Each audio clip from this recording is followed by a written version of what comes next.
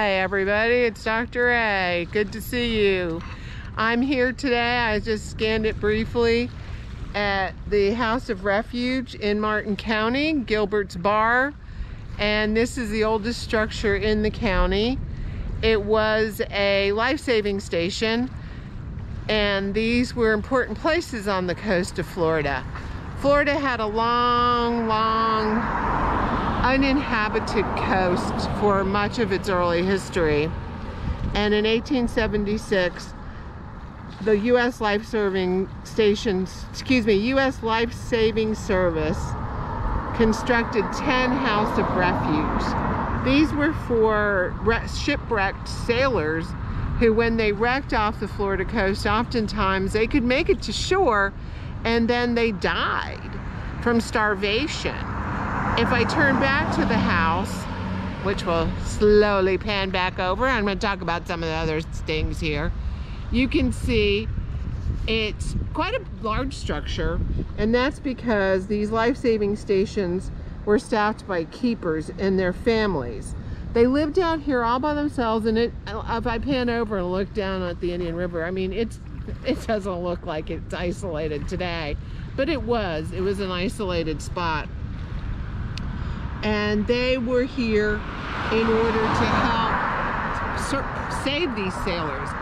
Part of their job was they had to walk the coast and look for isolated sailors who were suffering and laying on, you know,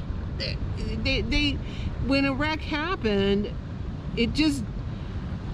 there were some people who made it. It doesn't mean they were in good shape, but they did make it. In 1915, the Life-Saving Service merged with the Revenue Cutter Service to become the U.S. Coast Guard, and this became the U.S. Coast Guard Station number 207. Today it's under restoration. I unfortunately am here over a holiday break, and it's closed for restoration. It's in 1915, the keeper at that time was Alex Johansson and his wife Kate, and they remained here on duty after it became a part of the U.S. Coast Guard. But Alex's title was changed from keeper to surfman 1, and 4 other men were stationed at the house, so that's why it had to be so large. Okay, and these were augmented in World War I by the Home Guard, composed of area young men who worked here. So we're gonna walk down, and I say we because of course Randog's with me, and I'm gonna talk about this structure and what happened and why this was built. But I'm gonna go down this way, so I'm gonna turn the camera off while I walk here on the street. It's kind of busy. If I show you what it looks like the other way, you'll see this is a kind of a narrow street, and so I gotta turn the camera off so I can cross the street. See you there. Bye.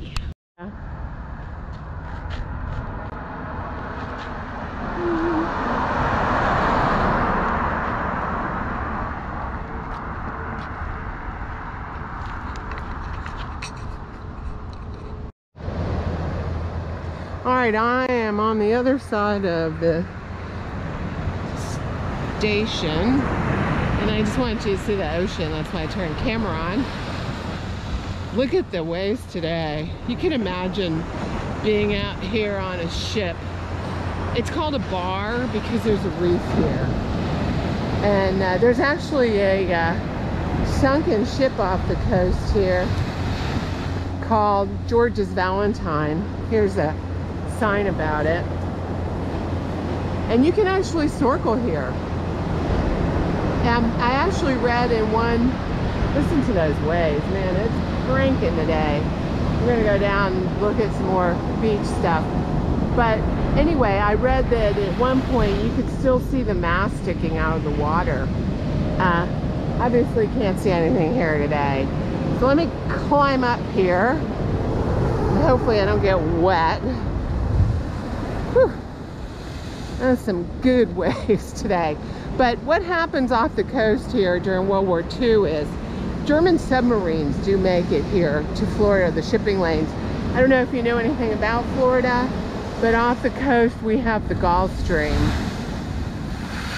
And it's one of the main waterways to get north from the Caribbean, and U-boats waited out there and bombed merchant ships.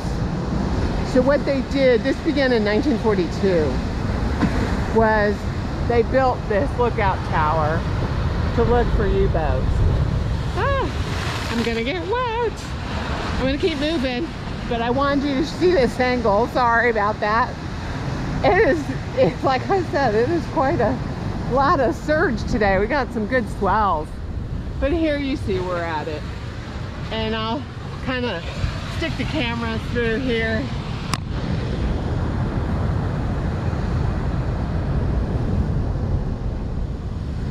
Okay, just to give you a view of the back, I just stuck my camera through the fence. As I said, they're doing restoration here. Let me turn and look back. You can see this beautiful beach. What a beautiful day. This is winter in South Florida. It is great. But anyway, there were quite a few ships sunk by U-boats here. And being from, we're further south in Palm Beach County, I know that I actually did interviews of well, not survivors of the shipwrecks themselves, but people who had seen wrecks that came ashore with, you know, wounded sailors. And so these were valuable places, even up into the modern period. In 1953, the government the house had sat empty. After 1945, it was decommissioned. And then that's when the county purchased it in 53. And in 1955, the Martin County Historical Society was formed to protect the house and keep it as a museum. So it is a really amazing resource here. I hope some of you get to enjoy it one day and make it here to the House of Refuge. Let me turn the camera back on. Hey, it's good to see everybody. Hope you had a great new year. Remember, it's Dr. Ray with History Surfer. Don't forget to subscribe. I always forget to say that because I'm just here because I like doing this so much. So I can keep working at this. I have to convince Randog to spend days off doing this. But peace out, everybody. I'll see you again, hopefully soon. Ciao.